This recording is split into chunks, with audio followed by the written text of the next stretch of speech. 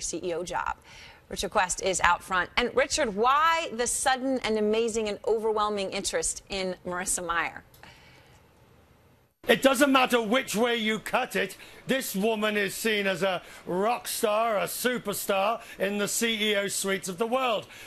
Young, has a young family, and has taken over a company some would see as obsolete, or at least an albatross, and is now having the job of turning it around.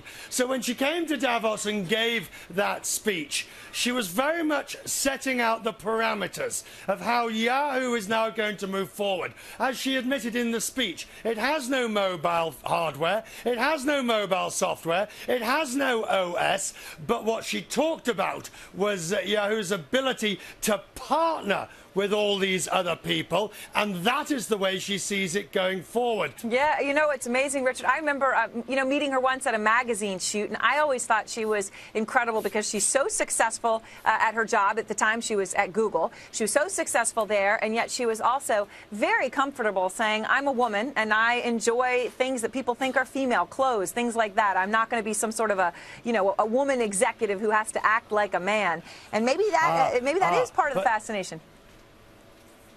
Nah, the fascination here.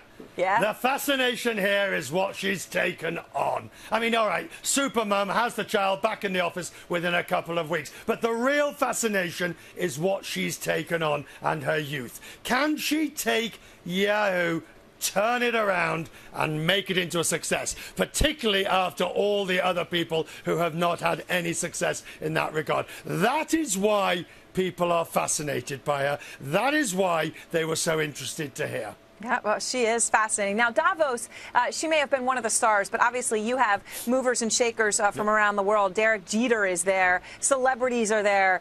Prime ministers and presidents are there. Just how wealthy are the folks that are there with you tonight, Richard?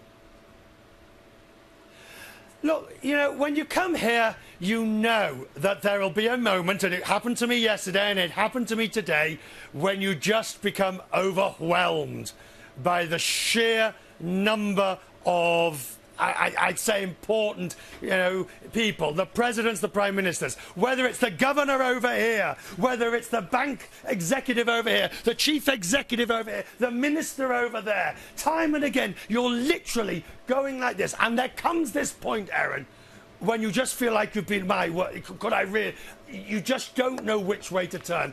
And I'm not going to say which CEO, but there was a couple of them here that you saw several times, and you really ended up going round the corner to avoid them because you had nothing else to say to them. You'd done all your small talk, you'd asked them all the questions, you didn't really know what else you wanted to say. But Davos works. Davos works. It is elite, it is sometimes pretentious, it is frequently obnoxious, and it is regularly irrelevant. But it works because it brings everybody together at the beginning of the year to set an agenda and let everybody else know what each other's thinking.